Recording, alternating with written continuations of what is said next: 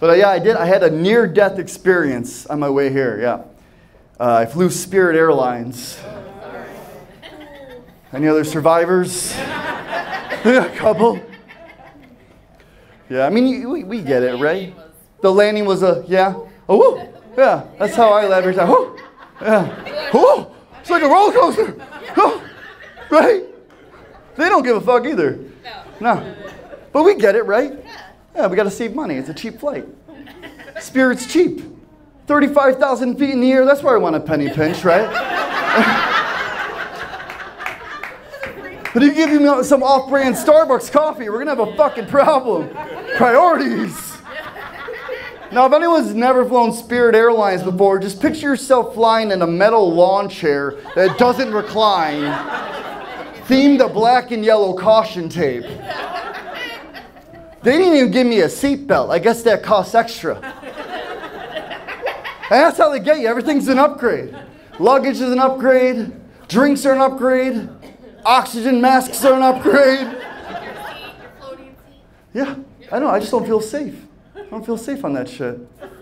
You know that feeling when you haven't changed oil in your car in like a really long time? I looked in the cockpit. They had a dual check engine light was on. I was like, who made this plane? The Wrong brothers?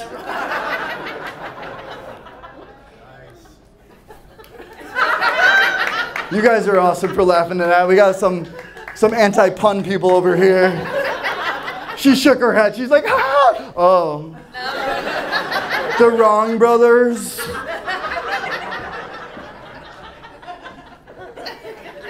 But I did. I had a true story that happened to me. My traumatic story with Spirit. I was flying up north for the holidays, and there was a horrible storm this past holiday. Every airline was canceled, except for Spirit. Spirit's like, I think we could do this. I'm like, huh? Yeah, well, that's the Spirit. That's the Spirit. All these other airlines selfishly worrying about her safety. Not Spirit, they take risks. We're about to land in Rochester. I kid you not, this happened. The plane shot straight up in the air like a rocket ship. Everyone's freaking out. I had a guy praying next to me with a rosary app on his phone. And I heard something I've never heard on it. The captain came on. I swear to God, this is what he said. He said, this just in. We tried to touch down in Rochester. We're not going to try that again.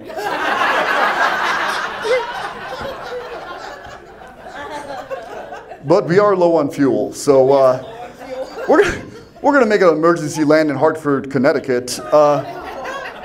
Weather's not any better there, but we have to land. So just hold on tight and brace for landing. That's the Spirit. So I don't fly Spirit anymore. Now I switched to Allegiant.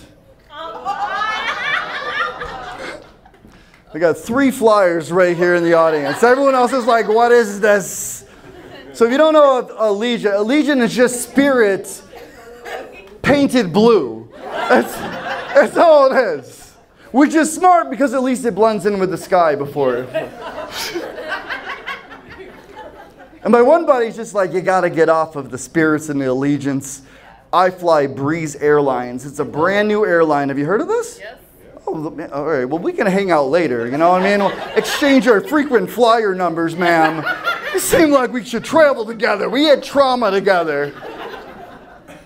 No, but Breeze Airlines, another budget flight, but this one gives you like first class seats. Everything's included. Luggage is included. My friend's like, yeah, luggage is included. First class seats. I'm like, this is great. What's the catch? He goes, there's no catch. I'm like, there's a catch. No. I'm like, I know what the catch is. You're not going to land safely.